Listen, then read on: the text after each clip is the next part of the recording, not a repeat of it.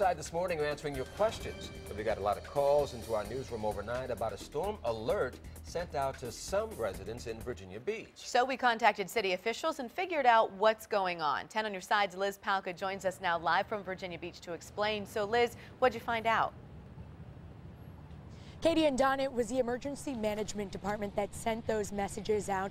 They were automated calls that went to landlines in areas that could potentially see flooding overnight. So photojournalist Lavoy Harrell and I drove around to some of those areas to see if we could find any flooding, and I will say those areas looked fine. We did get some video of those travels this morning and overnight. Mark Marchbank with Beach Emergency Management says those robocalls that some people heard are part of their 311 alert system.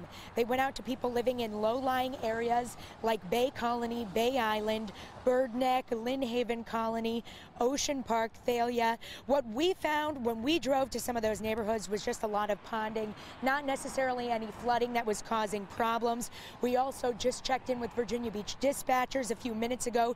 They also told us that they did not hear of any problems overnight. And Marchbank said that, again, this is all part of their 311 alert system. They do this whether they have a small or large storm. It's a way that they like to keep people informed of what's going on and let them know of areas that they're keeping an eye on. He also told us that they're going to go back and analyze what they did, take a look at their procedures to see what they need to do differently next time or what they need to do again.